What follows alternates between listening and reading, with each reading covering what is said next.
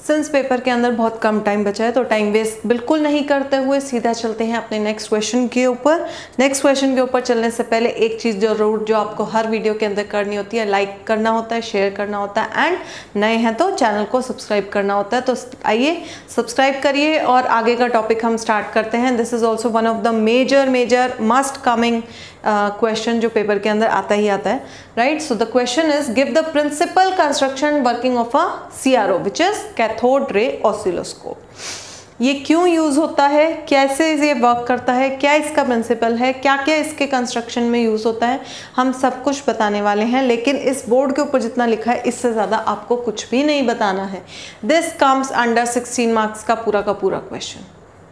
तो स्टार्ट करते हैं। सबसे पहले it is a device which is use to study the wave form of alternating voltages, sound waves and other periodic disturbances. ये एक ऐसा डिवाइस है जो हमें वेव फॉर्म बताता है किसी भी सिग्नल का, कैसे सिग्नल का, जो पीरियोडिक सिग्नल होगा उसकी ये हमें वेव फॉर्म बताएगा कि कैसे वो वेव बनेगी, क्या उसकी शेप होगी, क्या उसकी फ्रीक्वेंसी होगी, क्या बैंडविड्थ होगी, क्या एम्पलीट्यूड होगा, क्या वेवलेंथ होगी। Everything will be given in terms of wave. तो वेव बनाने के लिए इसके इंटरनल कुछ कनेक्शंस या इंटरनल कुछ हमें जो अरेंजमेंट्स हैं या सर्किट्स हैं वो यूज़ बताने पड़ेंगे कैसे, राइट। तो सबसे पहले इंट्रोडक्शन हमारा हो गया। CRO हम बेसिकली अगर आपको याद हो तो हम यूज़ करते हैं कि हमें कहीं से हम वोल्ट मीटर से रीडिंग लेते हैं, एमीटर से रीडिंग लेते हैं। ऐसे ही कई जगह के ऊपर क्या होता है, हमें आउटपुट जो है वो चेंज हो रही होती है, तो उससे जब हमें मॉनिटर करना होता है so we connect output to CRO and CRO हमें उस आउटपुट की वेव फॉर्म बता देता है एंड उससे रिलेटेड एवरी पैरामीटर, ठीक है। तो यही कैथोड रे ऑसिलोस्कोप है जो हमें आज पढ़ना है, जिसका इंट्रोडक्शन हमारा हो गया बस एक लाइन से। उसके बाद प्रिंसिपल देख लेते हैं। It works on the principal that a beam of electrons और a cathode ray can be deflected focused on a fluorescent screen bye sufficient और suitable magnetic field and electric fields. कोई भी चार्ज पार्टिकल है, अगर आप उसके ऊपर कोई भी फील्ड इंसिडेंट करते हैं तो वो जो बीम है या वो जो पार्टिकल है it gets deflected depending on उसके ऊपर कौन सा फील्ड, कौन सी फोर्स लगा रहे हैं, राइट। तो यही जो सेंटेंस है या यही जो लॉ है, this is the principal, base principle of a CRO। Now this process is known as electric और मैग्नेटिक फोकसिंग। अगर इलेक्ट्रिक फील्ड यूज़ करें तो electrostatic focusing, magnetic field use करें तो मैग्नेटिक फोकसिंग बोलेंगे इसको। A suitable time based circuit is use to deflect these beams. जी हम आगे जाके लास्ट में करेंगे। अब आता है सबसे पहले मेन पार्ट्स इसके क्या है। मेन पार्ट्स से अगर देखें तो before we move on to the explanation एक बार डायग्राम में देख लेते हैं। See this is my CRO, ये मेरा CRO है। सबसे पहले आगे पावर सप्लाई, ठीक है। पावर सप्लाई ऑब्वियसली किसी भी मीटर से हमें कोई भी अप्लायंस हमें ऑन करना तो पावर सप्लाई तो जाएगी ही जाएगी। तो वो कहाँ पे जाएगी वो बाद में देखेंगे। सबसे पहले हम आउटपुट कहाँ पे देते हैं। हमारे पास जो भी सिस्टम है, सर्किट है, उससे अगर मुझे दो तरह की इनपुट यहाँ पे हम देंगे जिससे हमारा जो ग्राफ है वो बनेगा। One is input vertical and the second one is horizontal input. दोनों को जब हम प्लॉट करेंगे तभी मेरा ग्राफ बनेगा। तो मेरी दो इनपुट आ गई, वर्टिकल एंड हॉरिजॉन्टल। हॉरिजॉन्टल को हॉरिजॉन्टल एम्पलीफायर करेगा, वर्टिकल को वर्टिकल एम्पलीफायर एम्पलीफाई करेगा। एम्पलीफाई करने के बाद यहाँ पर एक सॉटूथ स्वीप जनरेटर होता है जिसका काम हम आगे डिटेल में करेंगे, लेकिन ये थोड़ा सा बीम्स को क्या करेगा, डिफ्लेक्ट करेगा हमारे अकॉर्डिंग, या उसे कंट्रोल करेगा कि हम कितनी फ्रीक्वेंसी दे रहे हैं। ये जो वर्टिकल इनपुट हमने दी, एम्पलीफाई होने के बाद वर्टिकल किधर होता है, वाई एक्सिस के ऊपर। तो हमारा जो इलेक्ट्रॉन गन है, ये जो हमारा कैथोड रे ट्यूब है, कैथोड रे ऑसिलोस्कोप के अंदर एक कैथोड रे ट्यूब होती है। This is my cathode ray tube. इसके अंदर हमारे 4 पोल्स मिलेंगे, मेटल प्लेट्स। 2 के ऊपर हम हॉरिजॉन्टल इनपुट देंगे x जो हमारा नीचे से आ रहा है, 2 के ऊपर हम वर्टिकल देंगे जो हमारा ऊपर से आ रहा है, ठीक है। यहाँ से ये बनेगा इलेक्ट्रॉन गन, हमें इलेक्ट्रॉन की बीम देगा, ये इसे डिफ्लेक्ट करेंगे controlled by horizontal and vertical inputs. और ये जो इसका स्क्रीन है S, ये वाला, इसके ऊपर मेरी वेव फॉर्म जनरेट होगी जो मेरा रिजल्ट देगी, ठीक है। So this is my cathode ray oscilloscope. अब देखते हैं इसका पहला part is cathode ray tube, जो ये वाली पार्ट है।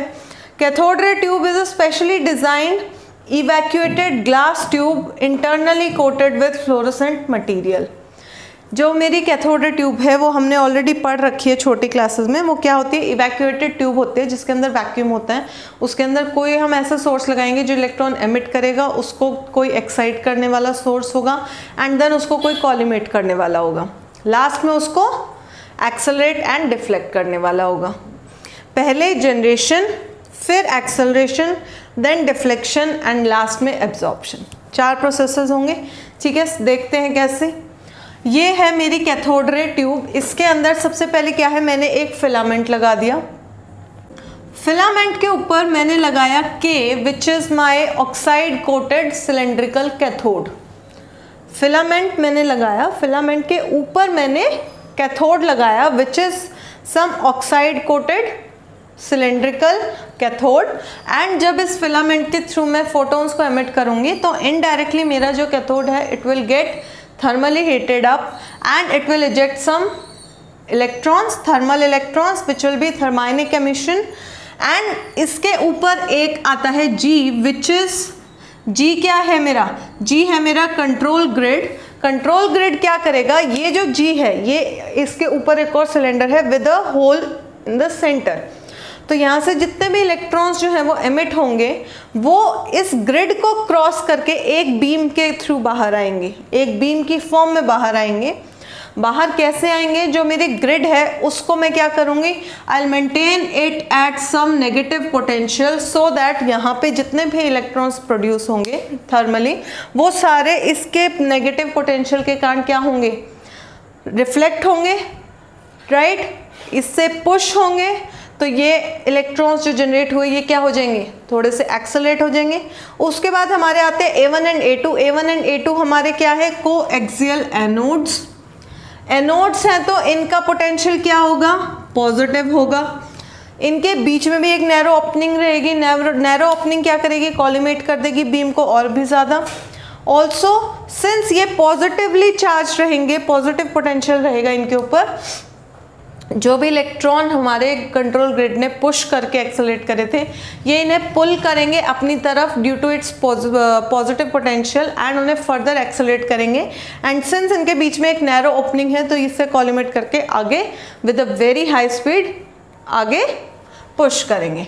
इसके बाद हमारे पास आएंगी 4 metal plates which is, one is Y, ये मेरी Y, ये आगे 2 X, राइट। X और Y पे क्या आ रहा है, वर्टिकल एंड हॉरिजॉन्टल इनपुट्स।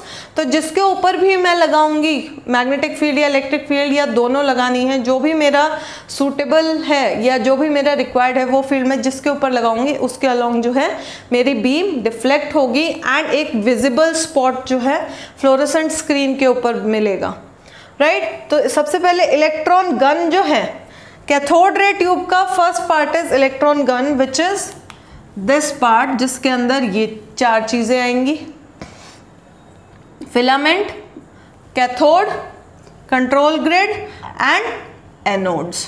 4 चीज़ें आ गई। 4 चीज़ों के बाद आता है डिफ्लेक्टिंग सिस्टम। इसके अंदर A2 का potential is slightly higher than the potential of A1, right, ये एक छोटा सा पॉइंट है। Then is deflecting system. Deflecting system is my access और वाई का 2 सेट ऑफ पैरेलल प्लेट्स जिसके ऊपर हम required electric and magnetic field जो अप्लाई करते हैं।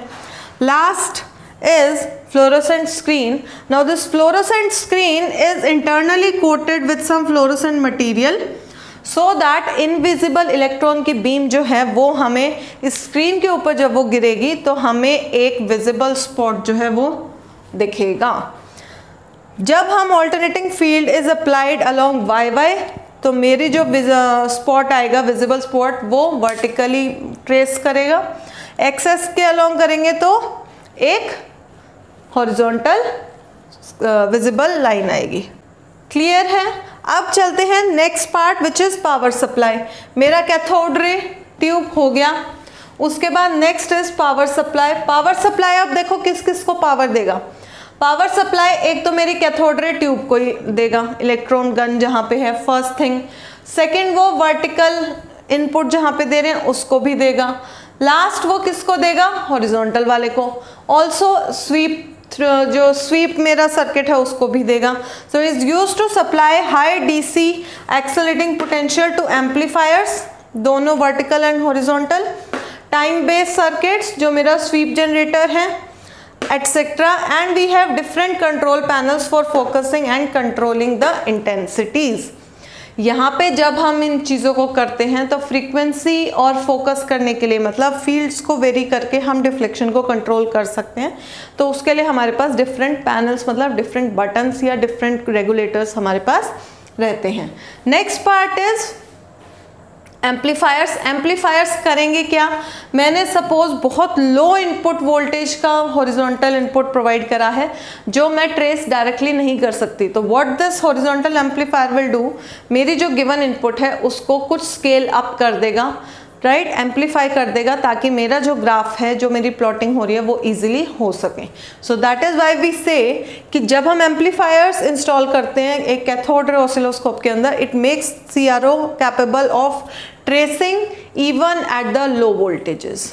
ठीक है, लास्ट पार्ट रह गया जो टाइम बेस्ड जनरेटर वगैरह हैं, वो उसका क्या काम है। अब देखो, उसको करने के लिए सबसे पहले देखते हैं एक एग्जांपल। हमने एक टाइम बेस्ड वोल्टेज ले ली जो इस तरीके की ग्राफ प्लॉट कर रही है। ठीक है, अब होगा क्या, ये एकदम से मैक्सिमा पे गई, ड्रॉप्स टू 0, फिर मैक्सिमा, ड्रॉप्स टू 0, राइट। तो अब इसको मुझे प्लॉट करना है। प्लॉट करने के लिए अगर मैं एक्स प्लेट पे टाइम बेस्ड वोल्टेज ले रही हूँ, वाई प्लेट के ऊपर अगर मैं ऑल्टरनेटिंग वोल्टेज ले लूँगी, तो मेरा जो विजिबल स्पॉट है वो टाइम के विद रिस्पेक्ट भी ऑसिलेट करेगा, जो पॉसिबल नहीं है because we can not go back into time. तो ये मेरा is ruled out. Second option is x plate के ऊपर टाइम बेस्ड ही रखते हैं, लेकिन वाई प्लेट के ऊपर रखते हैं वो वोल्टेज जिसे हमें स्टडी करना है।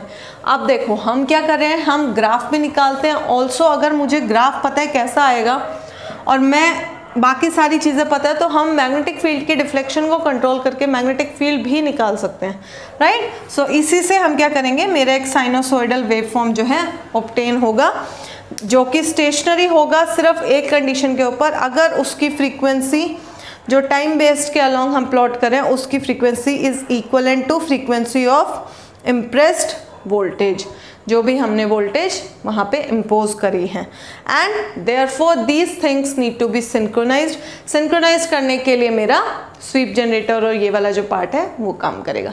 So this was all about cathode ray oscilloscope, working, principal, construction, uses, everything. एक बार दोबारा इसे सुनिए, एक बार फिर सुनिए, तीसरी बार तक आपको ये बहुत अच्छे से रट जाएगा। यस, रट भी जाएगा एंड समझ भी आ जाएगा, राइट। तो इसे बार बार सुनिए, फोकस करिए, कंसंट्रेट करिए, पेपर के अंदर बहुत अच्छा करके आइए और वापस आकर मुझे ज़रूर बताइए पेपर कैसा हुआ। Thank you so much. Don't forget to like, share and subscribe to my channel teacher cool.